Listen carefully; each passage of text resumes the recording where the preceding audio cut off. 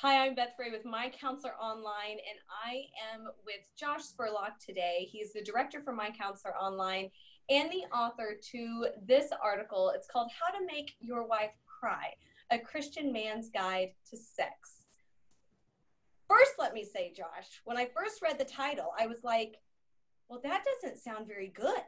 I mean, what? Is that what you're encouraging people to do? But it's how to make your wife cry in a good way. In other words, move her to the point of tears, which is evident in the music video that you have on there. It's an awesome song, but it's basically when a man's goodness is just so good to his wife that it's just very moving, which happens to us if you do things the right way.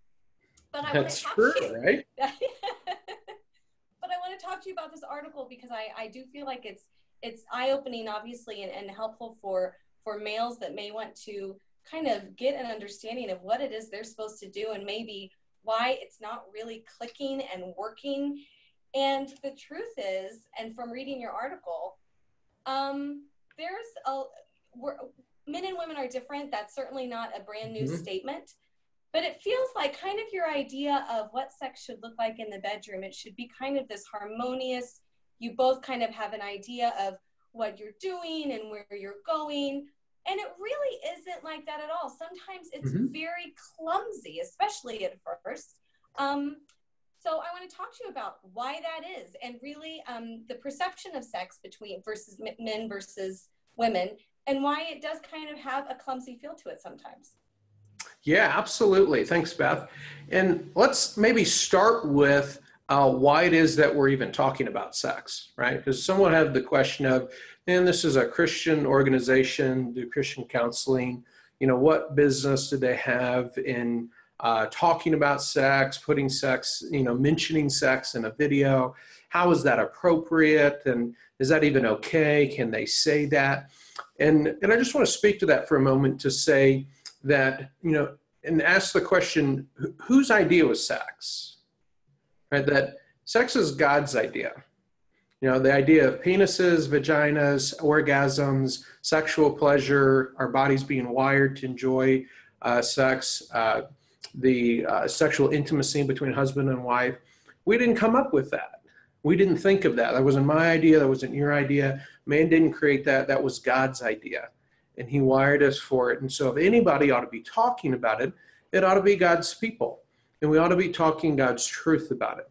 Because what happens is in the absence of God's people talking about God's truth as it pertains to sex, that void gets infilled with all sorts of distortion, all sorts of brokenness. So we're here, we're going to talk about sex, and we're going to communicate God's truth about sex. And specifically, just kind of talking to some men a little bit about the differences between men and women. Because what happens and what causes some of this clumsiness that you mentioned is very often men approach sex like men. And that the problem is they didn't marry a man, right? That in a heterosexual marriage relationship, their partner is a woman, which is very different than them. And if they try to engage sexually their wife in the same way that they are naturally bent, it's not going to go very well. That it may work for them if they were, making love to a man, but they're not married to a man, and it's not going to work for them to engage their wife like she's a man. The neurology is different. The wiring is different. The emotions are different. God designed women different than men, and he did that on purpose. It's not because they're broken. It's not because something's malfunctioning, that they're not responding like a man.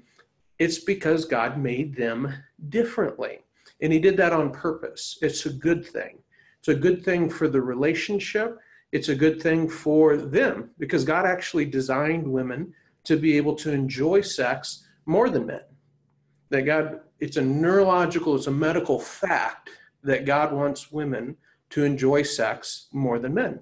And that's another article, but we can go all through the facts that demonstrate that.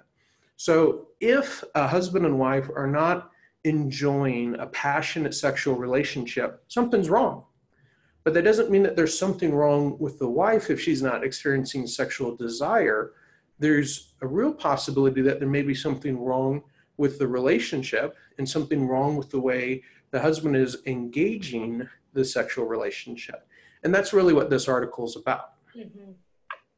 It absolutely is. And it does really put into light really kind of the black and whiteness of how different we are with our spouse. Some of the terms that you use that I just was shocked, because I'm not a guy and I never thought of sex in this way. So it was very interesting to read terms like you said, sex is not a competition. It's not about achieving, arriving, scoring, hunting, winning. I mean, for me, I was like, you mean for them it's not about connecting and feeling close and feeling loved and desired and secure? that's what it is for me. So it really it was comforting kind of to read it and be like, oh, okay, all right, I can see why. Give you a little insight into your husband, huh? Yes, and the motivation behind it, what you're trying to achieve from it, is different. So that was really eye-opening to me. Because men are looking for a formula, right? They're going to be Don Juan, yes, and want to do this, be a masterful lover, and they're looking for a formula that's going to tell them how to win. Because men want to win, and that they want to win in sports, they want to win in their work. There's not an area in a man's life that he doesn't want to win, and that includes with his wife and connecting with his wife and sexually with his wife. He wants to know how to win, and so it can feel very defeating and very frustrating if it feels like he's not winning in that department, that his wife is not enthusiastic about connecting sexually, if they, it's a source of tension and stress and conflict instead of a source of joy and fun and passion and pleasure and enjoyment in the relationship. And so men oftentimes come in, and when they're talking to a sex therapist, they want to know, what's the formula?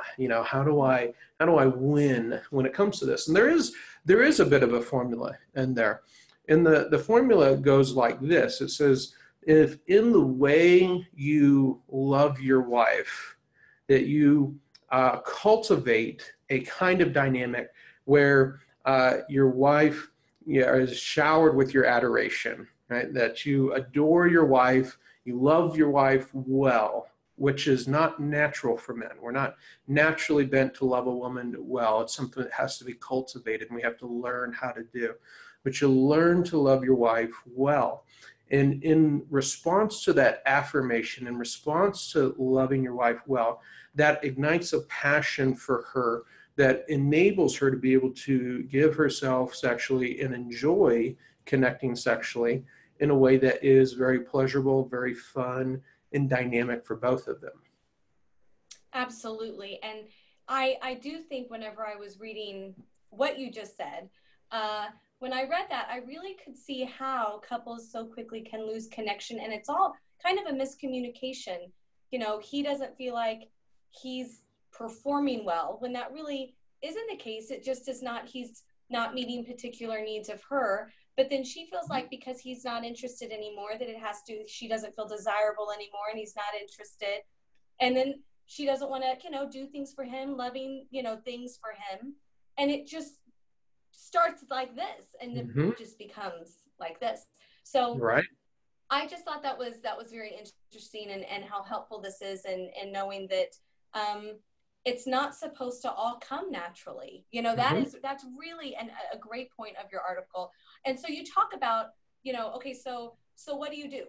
We're completely wired different, but we're meant to have this amazing relationship that God created, but it's two completely different, just wiring of the brain coming together. So what do you do? And you said a key concept, you talked about keeping pace behind your wife's pace in both activity and intensity.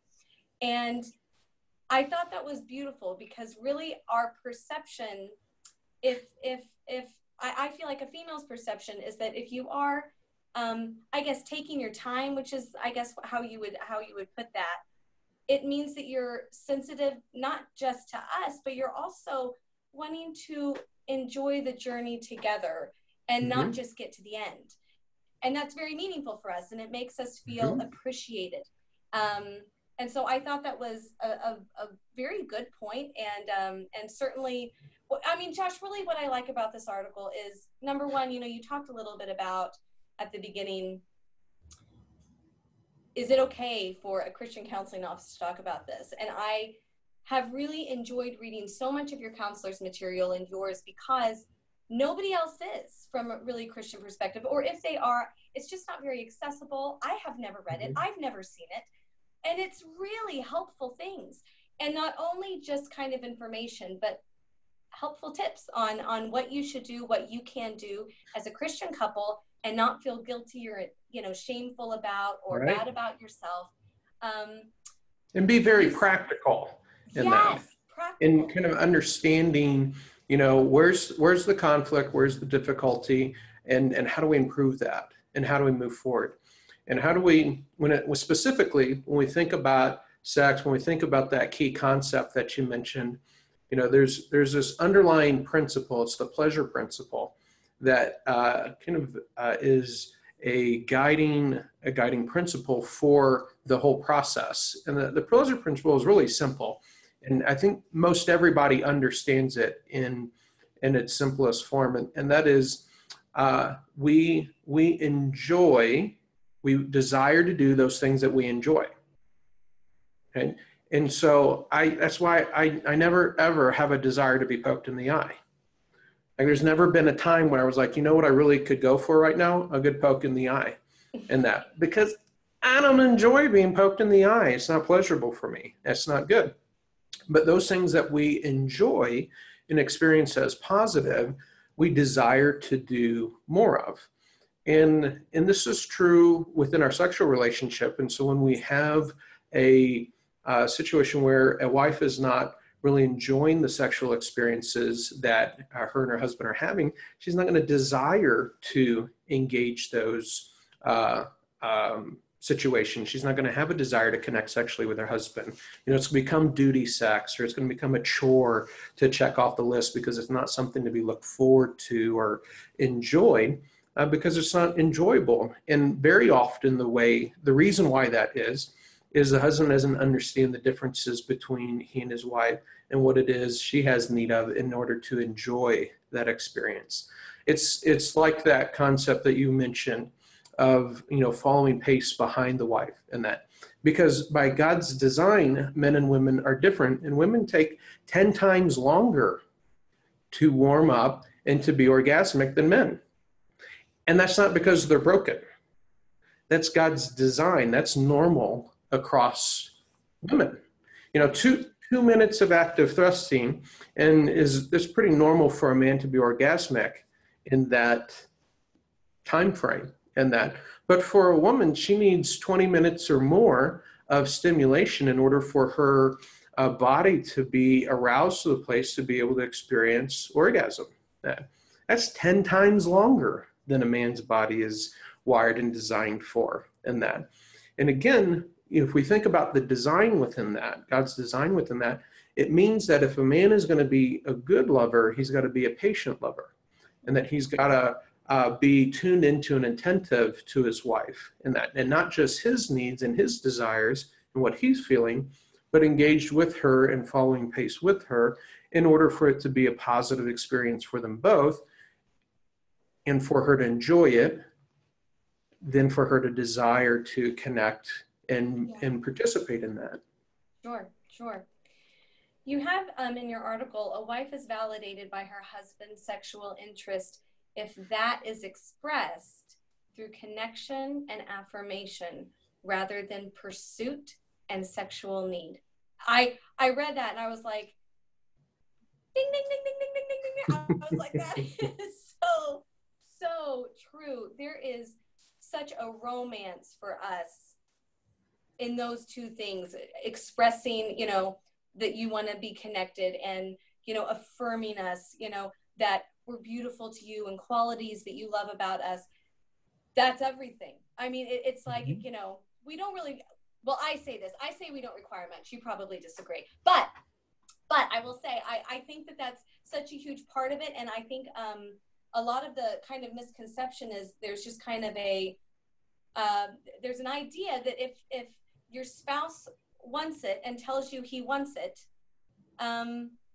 you do have to warm up to that, or you have to set the stage long before that, before you can get to that point. You got to be good to her. You got to make her cry, like you talk about. That's just part of it. So that was very true. It really did ring true for me. It's interesting that Josh, you're a guy, but you're writing things, and I'm like, you know what? When it comes to women, he's right. I mean, Josh, you know what you're talking about. That's basically what I'm saying.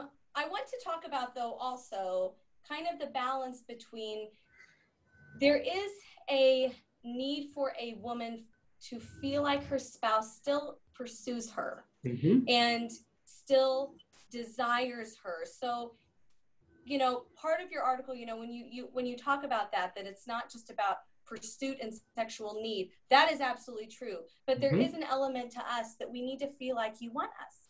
Absolutely. That sort of thing. Absolutely. And what can happen sometimes, and there's a variety of reasons why this can happen, but a man can stop pursuing his wife, and that he chased her and pursued her before they got married, and then once he caught her, the pursuit kind of died or ended somewhere in there. And a woman desires to feel cherished and pursued and sought after and sought out and pursued emotionally, relationally, sexually, that those things are all true. And I like it. My pastor, a quote that I picked up from him is, "You keep them like you caught them." And that there's a need to continue that pursuit even into marriage and throughout the life of the marriage in that. And too often, men can get lazy in that. We stop pursuing in that and just kind of want it to happen without having to put in any effort into it. And there's no way to be a good lover and a lazy lover. It doesn't work. And if you're a lazy lover, it's not going to take very long before your wife loses interest in making love to you or engaging with you.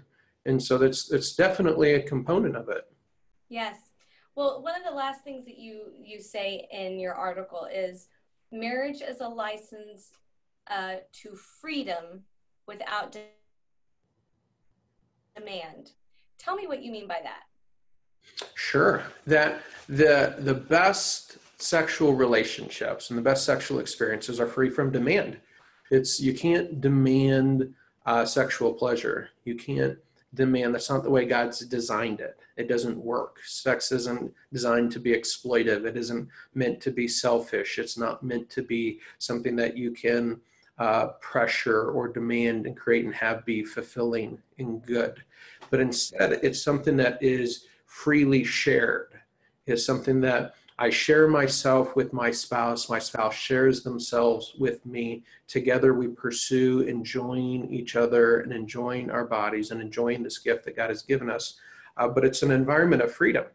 It's an environment of safety. It's an environment of love. And that's where the healthy, passionate, and sustained sexual relationship across the course of a lifetime comes from. Let me ask you this, Josh, just from a counselor's perspective. When it comes to that phrase, I want to tell you how I read it.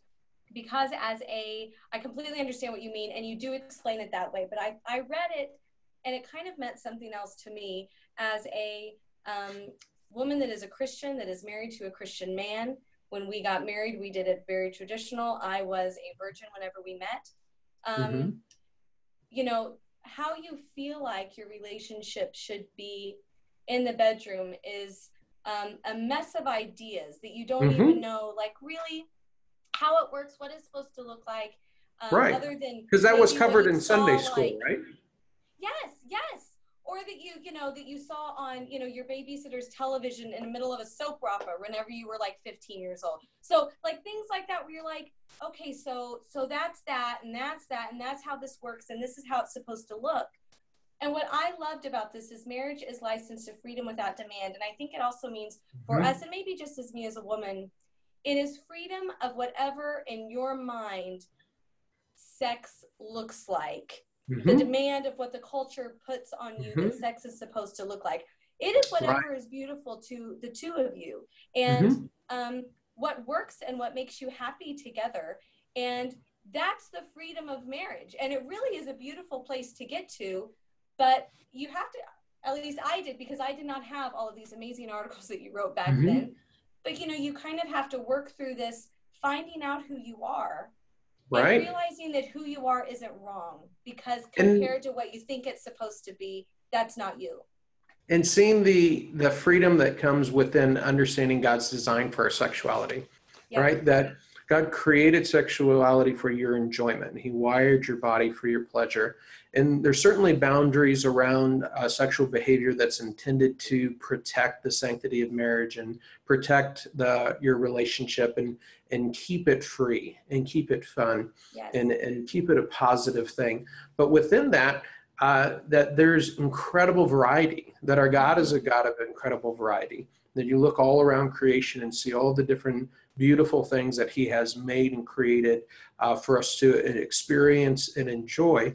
And that's definitely true within the sexual relationship, that when we're able to be comfortable in our own skin and come to terms with that, our sexual pleasure is something that God designed us for and desires for us to enjoy. And that within that, there is freedom to be able to explore and have fun doing so, and have the safety to take risk and try new things and engage in ways that sometimes are mind-blowing and are amazing and are great, and sometimes flop. And we go, wow, that didn't quite turn out like we thought it was going to. Which over time, I was those things going are for just fun. sexy, but it kind of didn't quite, came out more hilarious Right. than sexy in that. But that's okay. It's the Yeah. safety of marriage that creates that freedom of Yeah. expression sexually within the relationship. You're absolutely right. Yes. Yes. Well, thank God for that. And Josh, thank you so much for. Uh, I don't know if for you it's stepping out, but for me, it is. It is. I just think to be able to write an article that really to speaks to, I don't want to say the ignorance, because that, I mean, I'm talking about myself, but just what we talked about. It fills a void that Mm-hmm. nobody really talks about, and it makes us feel comfortable in who we are and who God created us to be. It's so good. If you guys want to read this article, you can find it at MyCounselor.Online. It's called How to Make Your Wife Cry, a Christian Man's Guide to Sex, along with some other amazing articles. Josh, thank you so much for talking to me today.